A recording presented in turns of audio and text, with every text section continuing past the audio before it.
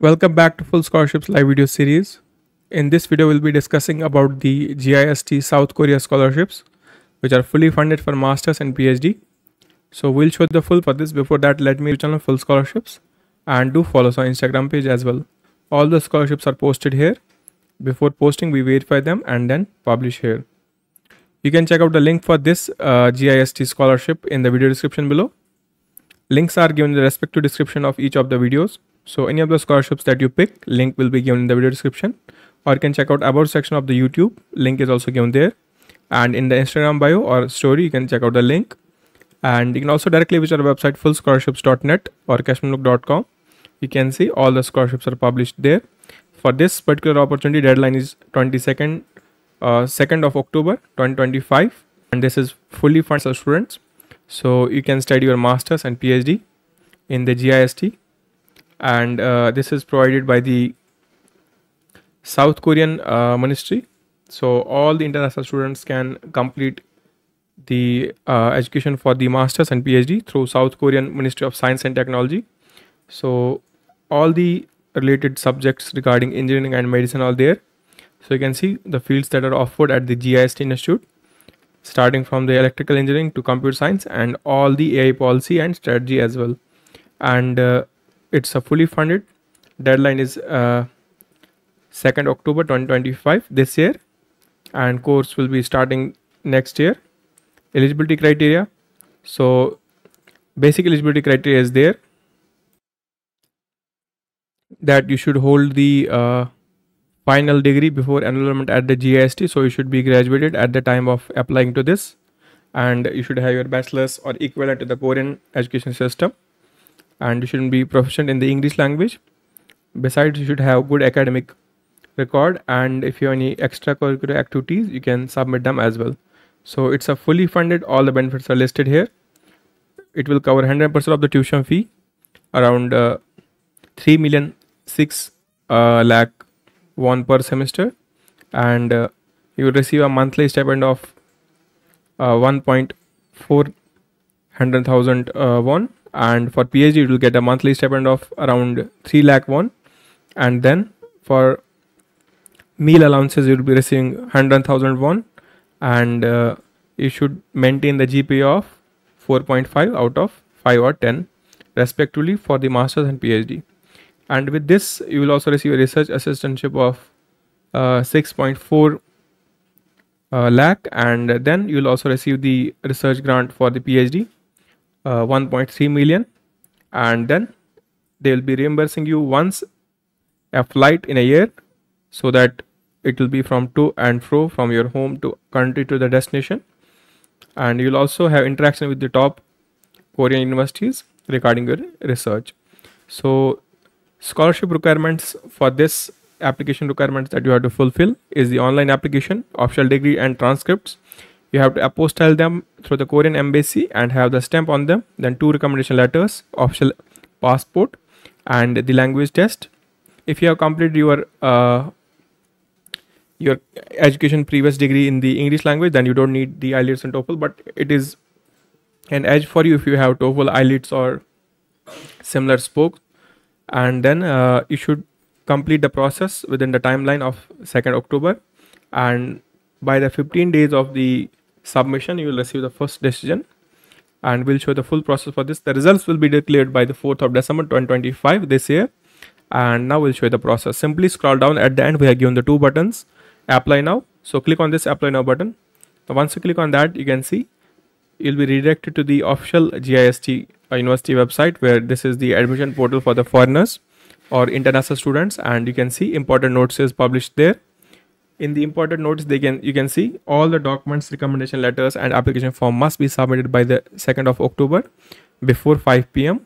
Korean standard time. So you should equivalently convert it to the your country. So you can see all the benefits of the scholarship for international students is mentioned here, and similarly online application is given here. So let's sign up first, and we'll simply submit here details. So let me quickly fill in my details so that I can sign up, and here I'll mention details. starting with your family name and the first name, then date of birth. This should be completely as per the passport. You do not make any mistakes here, because you won't be able to rectify this later.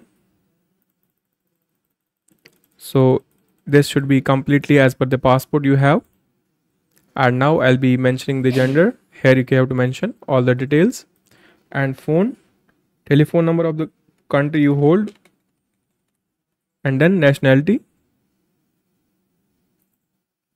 Mention the nationality as per the passport you have. And if you are dual citizenship, do not mention the Korean one, avoid that.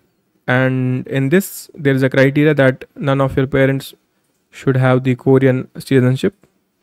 Even if you have one, you should avoid that here in the form. So choose the country, and here is the zip code you should mention as per the passport, then the correspondence address, and then these are the by default programs. So which program do you wish to apply, MS or PhD or both integrated programs? So you can select that, and then choose the stream or the department that you wish to submit. So here you can see I'll be going for the here you can choose any of the, this is just a demo video so that you can easily understand the process. So I'll be going with this chemistry, and then you have to mention the email.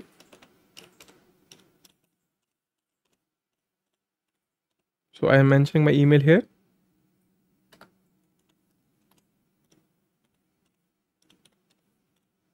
Now here you can see they have by default given you the name of this, and we can continue the second part of the email here. So you have to just mention, now create a password. You should suggest a password through the Google so that you can use a strong password here.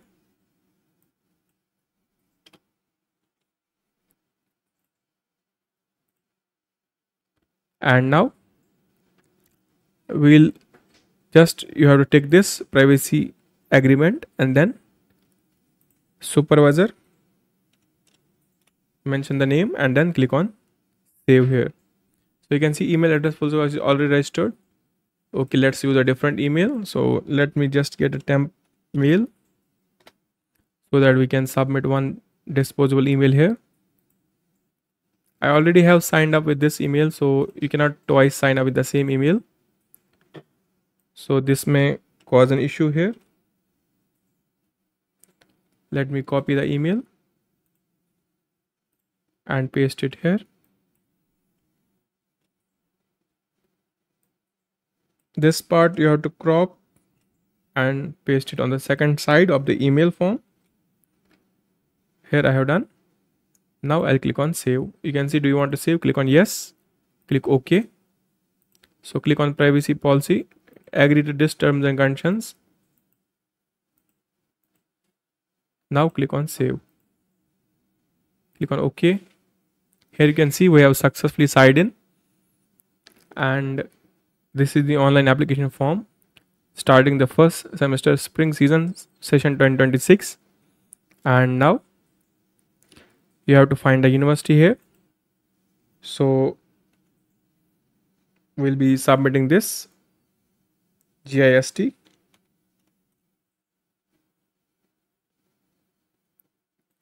Or the current university that you have completed your previous degree, you can mention that. So I'll be mentioning here. And then the department you wish to apply, you have to mention that. So here you can see online part of the application is done. Now to the second part, you have to mention the Korean proficiency language. So I do not have any proficiency in the Korean language. I'll be skipping this part. Then you have the recommendations. So mention the name of the professor you have recommendations, the country he is from. So I recommend you just give the academic references. If you have professional, you are in the employment, so give the professional references, one from the academic and one from the professionals. Now mention the name of the institute that the recommender is from, and the department. So you should try to get the recommendation from the same department where you are applying. It must be at least a relevant field. and then click on the send recommendation form, click on OK. So request has been sent to the professor, click on OK. So mention no here if Korean is not your native language, and then second recommender and his nationality and institute, department, and the email.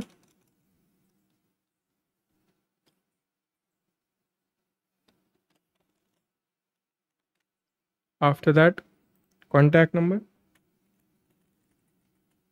and then click on send recommendation form, click on OK, click on save, click on OK. So field is required there, something is missing, so I have to agree to this. Now click on save.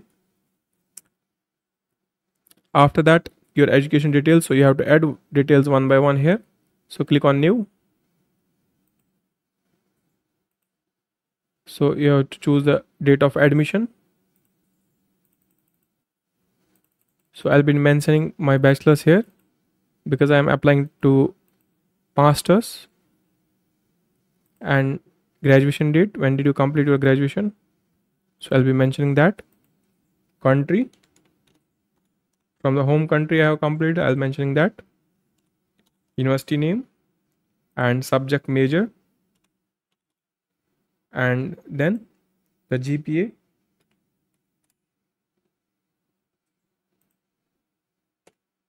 So choose from the scale here. If you have percentage system, you can mention that. Now I click on save. OK.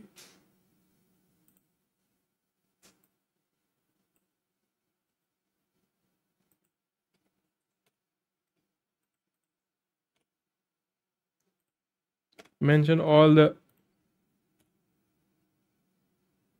details here. So I'm mentioning the bachelor's here. Then academic advisor, name of the academic advisor you had. Then subject. So now I'll click on save. You can say it's done. After that, we have to mention the verification. So degree verification, mention the institution name here. So you have to agree. Then authority name and student ID. Then date of conferment when you were awarded the degree. After that, degree title, BSc, MSc, or whatever is your title of the degree, you should mention that. Then registrar's information from the university. So whoever is your registrar, so you should mention the name of him. And so that your degree can be verified. And the official phone number. So the country you are applying from, they will be confirming the details from the same country. So they will be calling your university regarding the degree. And now major field of the study plan you have intended to submit here, and reason to study in the Korea, you should justify it. Then if you have any key achievements, you can submit them. Then goal of the study and study plan, you should mention all the details here. And action plan after study, will you be returning home country after completing the degree? You should mention all the details here. Then give the self introduction. Do remember that you should at least mention 500 words here. And then now you have to upload the transcripts. So first we'll upload the bachelor's transcript. All the files must be apostilled, and then they should be in the PDF format, in the scanned copies, and then you have to attach them here. If you are yet to have any apostille on them, you should at least have the higher education authority stamp on them, so that they be verified from the local government that your degree is valid. And if you are from any of the centrally funded institutions in your country, then you should not do that process. Only the apostille is required when you have the offer in your hand. Now I'll click on save, and I have uploaded both the documents here. Now I'll upload the English test score. I will upload my IELTS score here.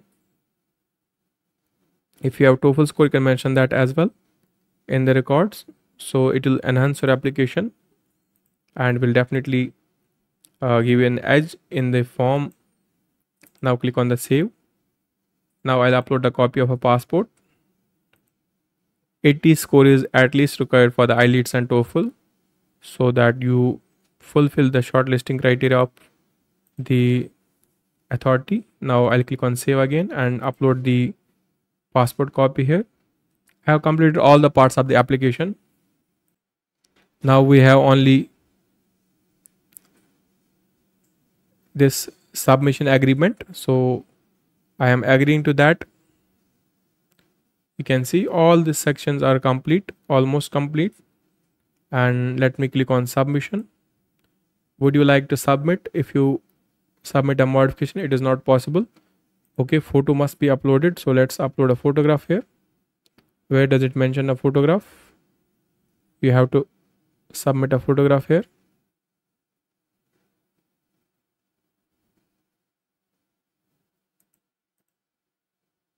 Okay, we have to select a photo here. Let me just choose a random photo.